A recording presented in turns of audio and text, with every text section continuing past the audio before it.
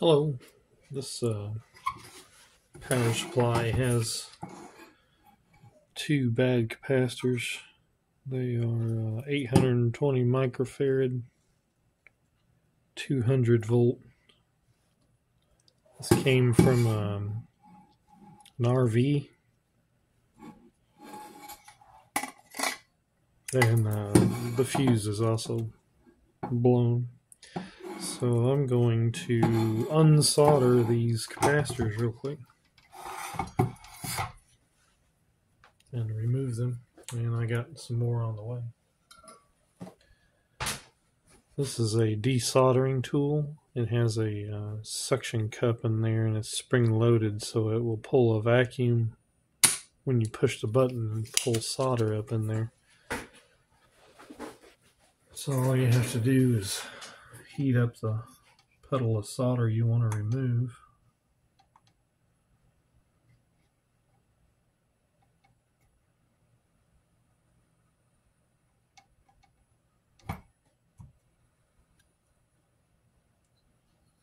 Put that tip in there and suck up some of the loose solder.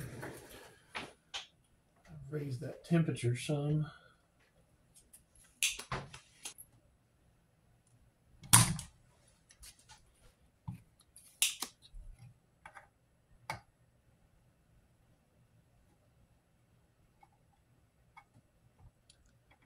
Get it nice and melted, about 660 degrees.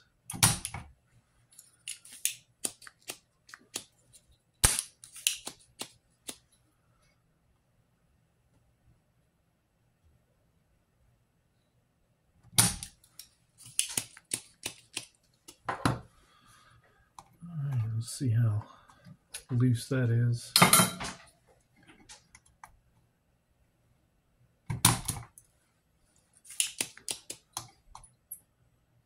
Add a little bit of extra on it. The rest of them aren't looking bad. What I find helpful is to put a little pressure in one direction while I desolder the lead for that. Kind of keep it moving, and that'll create a cold solder joint so it won't stick back.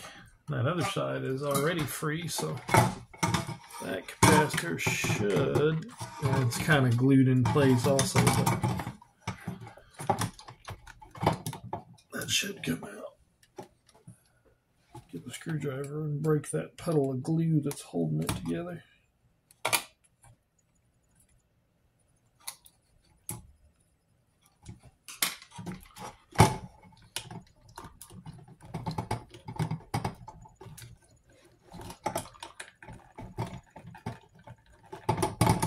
There we go. A little glob of glue right there was attached to the capacitor. Pretty good.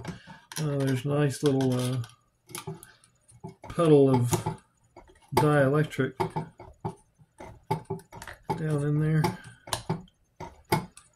Separate that glue from the other capacitor. And it's already broke loose too.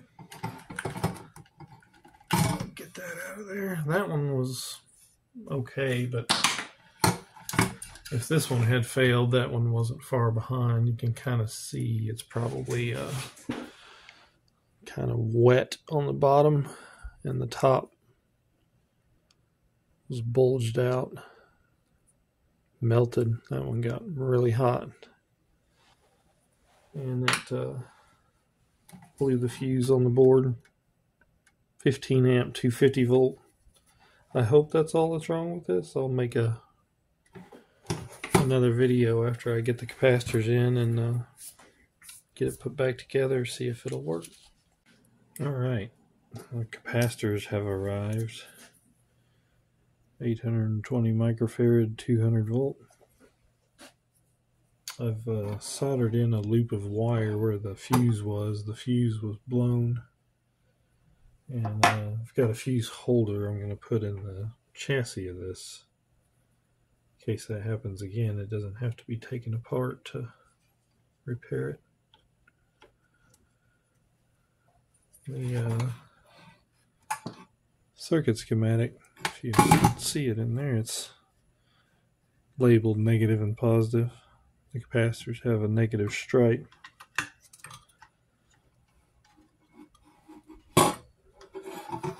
Those kind of firmly pressed in place and bend their tabs a little bit so they want to stay there fairly securely.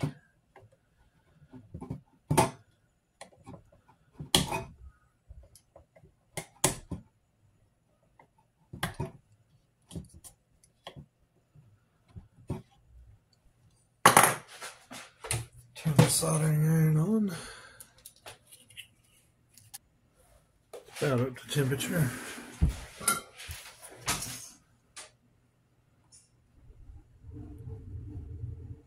Those 4 capacitors soldered in place there.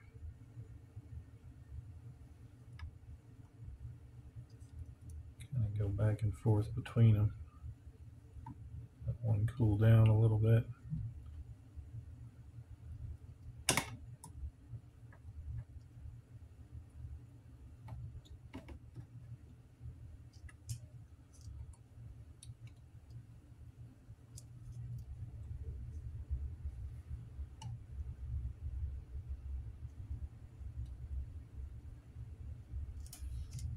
All right.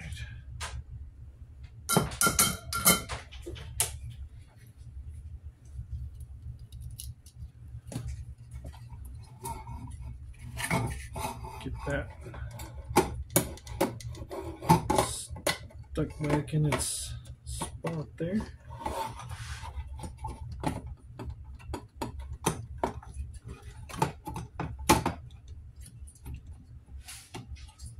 Still got all the screws right up here.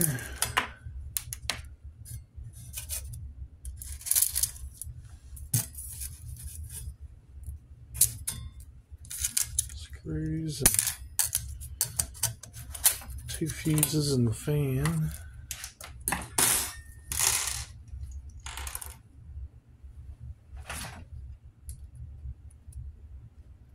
need to get a magnetic screwdriver. There we go.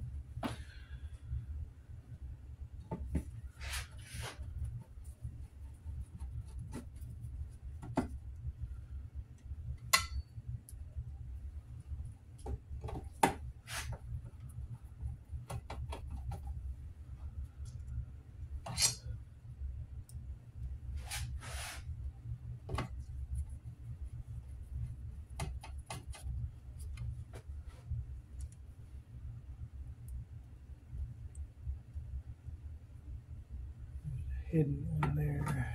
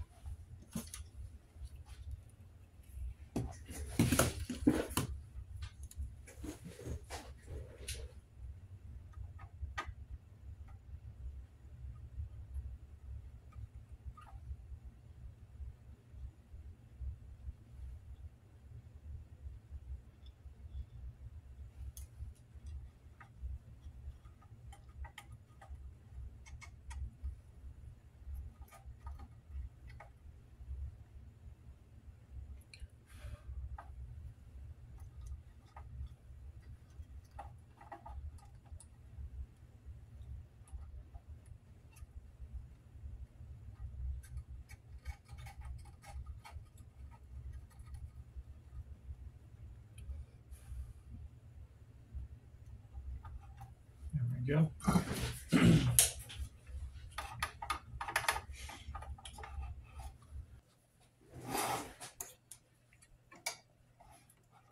It's 2 fuses.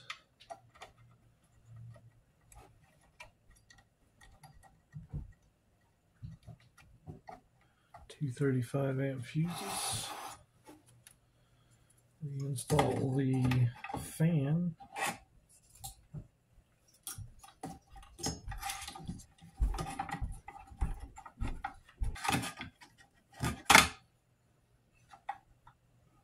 Pulling air into the case from the back.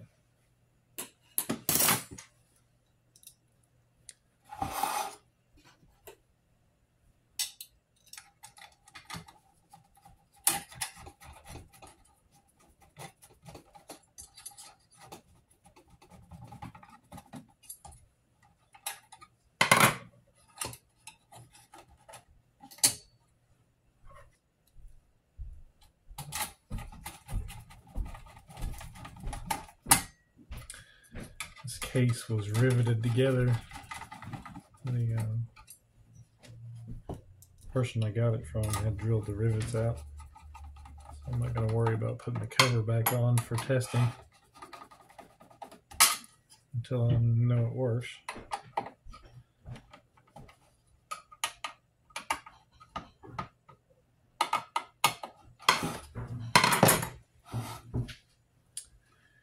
It's plugged in right there.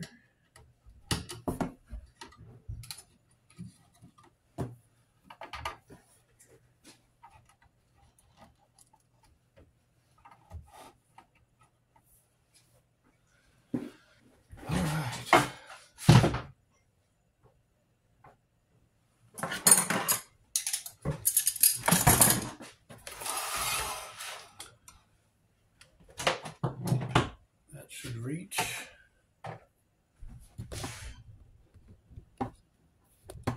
Get over here a little closer to the plug. Let's see if it works.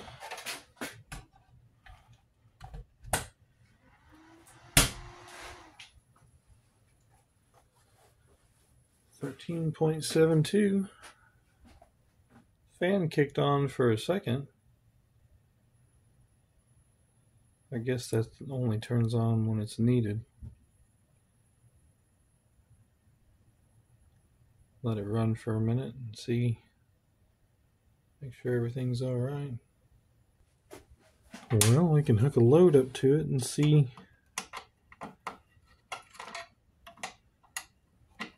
how it performs.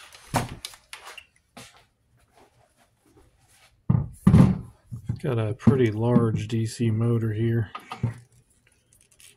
It's a 24 volt motor, 10 amps.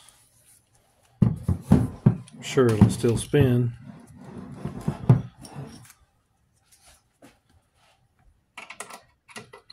Should apply enough load to the power supply to be able to test it under a pretty good load and make sure it's all good.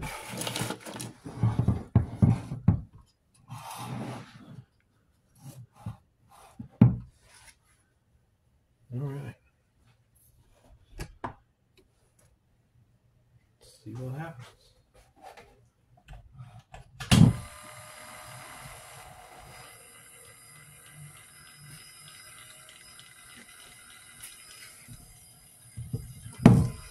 Quite a bit of torque.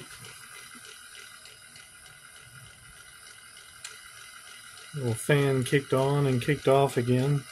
We'll let it run for a little bit and see if the heatsink feels like it might be getting warm and the fan will kick back on.